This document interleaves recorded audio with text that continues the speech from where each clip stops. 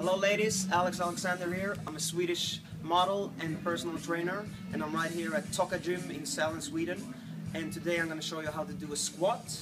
And with me today I have Jessie, an amazing aerial acrobatic from Switzerland. She's going to help me demonstrate how to do it. So come on, girl. As you can see, she's in amazing form. One key point to think about is to have a fixed core when you do the squat, or any compound movements. You want to have a fixed core. And then as you can see, Karen has an amazing core, so it's going to be easy for her. So let's do it. Let's do the squat. Okay? To start, the first thing you want to start with is to do a hip hinge. Exactly. Push your chest forward, your shoulders back. Exactly. And keep your eyes straight ahead all the time.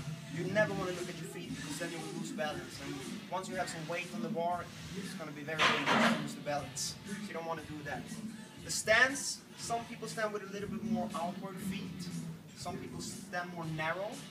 I recommend a little bit of outward, because then you don't get too much pressure on the knees. So that's a perfect stance right there.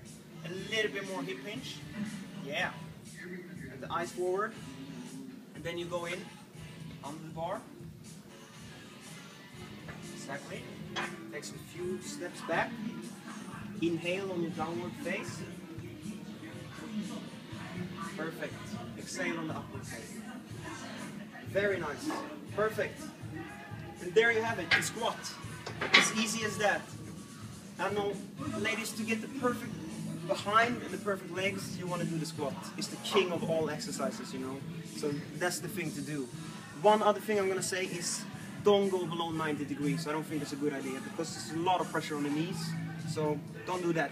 Alright, last thing to say, train like a man, look like a goddess.